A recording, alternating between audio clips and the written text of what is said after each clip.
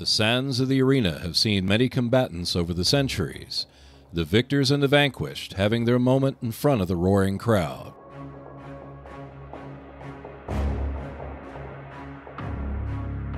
Released in 1981 by Avalon Hill from the original Battleline version, Gladiator is a game of man-to-man combat in the gladiatorial arenas of ancient Rome.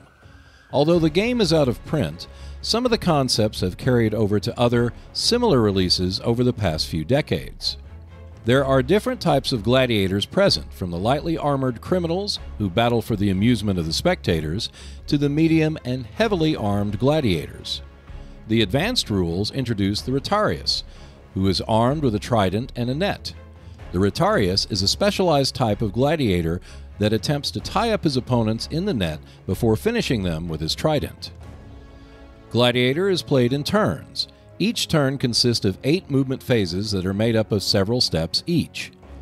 You must plot the movement of each gladiator for each phase. The 8 movement steps are recorded and resolved separately.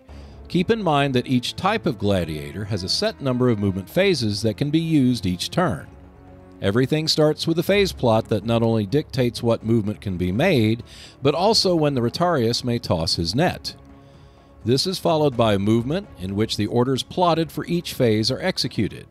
This includes if the gladiator falls or stumbles as a result of a collision. Next are the recovery from stun, action resolution, and net attack phases. The action resolution covers the attempts to throw, recover, or kick an item. The combat resolution is next, allowing gladiators in range to attack the enemy. Combat factors are allocated for attack and defense, and then the attack is resolved over 5 attack rounds. Any combat effects are also determined on the log sheet of the gladiator. The turn sequence continues until one side is defeated or the last phase of the current turn is completed. The end turn occurs after 8 movement phases are completed. Any endurance loss is calculated, and a check is made to see if the match is a draw or stopped for a moment of truth to be executed.